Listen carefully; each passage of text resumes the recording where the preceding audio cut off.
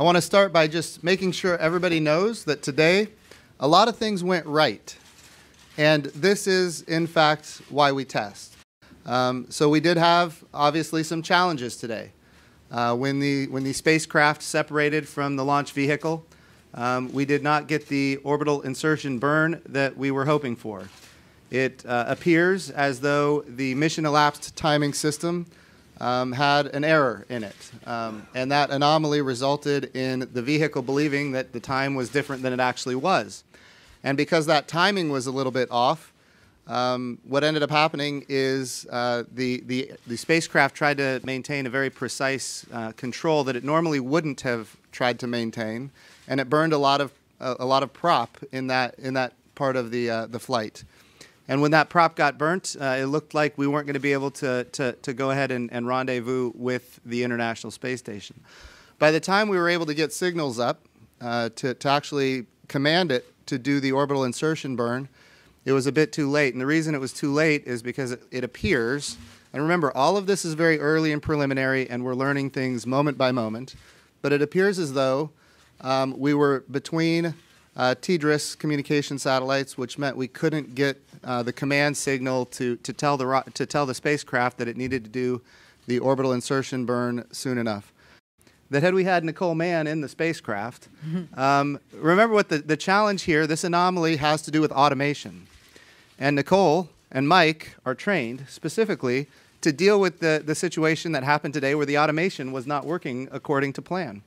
And if we would have had crew in there, number one, they would have been safe. To be very clear, our crew would have been safe. And in fact, had they been in there, we very well may be orbiting, or we may be docking with the International Space Station tomorrow, had they been in the spacecraft. Let me jump right to what the timeline was. As soon as the spacecraft separates from the launch vehicle, it's programmed to do an orbital insertion burn, which is how you go catch the space station and rendezvous. That burn didn't happen. It appears that the vehicle was using a mission elapsed timer. That was not the mission elapsed timer the mission was on. We don't understand the root cause of that. We don't know if that was inherent somewhere in the vehicle or was caused by some event. Just haven't got, what we know is the vehicle was not on the right timer. We don't know why it thought that it wasn't. The thing to know is, of course, once the vehicle thought it was at a different time in the mission, being autonomous, a lot of this runs on a timer, it began to do burns and attitude control. The flight control team reacted in a very professional manner. They recognized and the engineers diagnosed this quickly. We began to send commands to take it over. As Administrator Bridenstine mentioned, there was some delay in that until we could get a positive link as we went through satellites. Again, that's our hypothesis. That's why the link wasn't received, but we've got data to review there. And so the flight control team put the spacecraft in safe orbit. We're tailed to the sun, making sure we maximize charging. All systems are good, cooling, power. In addition to the flight dynamics, we're also able to do far-field sensor looks and space-to-space checkouts of our optical system, so all of that is underway.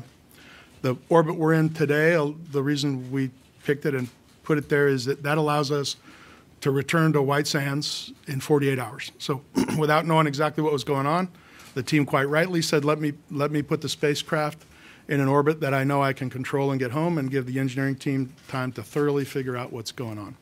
So spacecraft looks healthy. We're in an orbit we like. It is. By the way, that was the absolute right decision for this mission, to make a decision that we needed to come home and make sure we can land at White Sands. That is an important test objective in itself.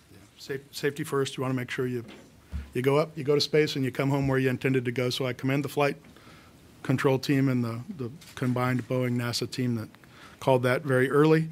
Where we sit now in the orbit, we're doing a propellant inventory management. It appears we have about 75% of the flight test propellant available, and the team will go figure out what subset of our overall test objectives can be achieved with the propellant remaining while preserving a safe return to White Sands.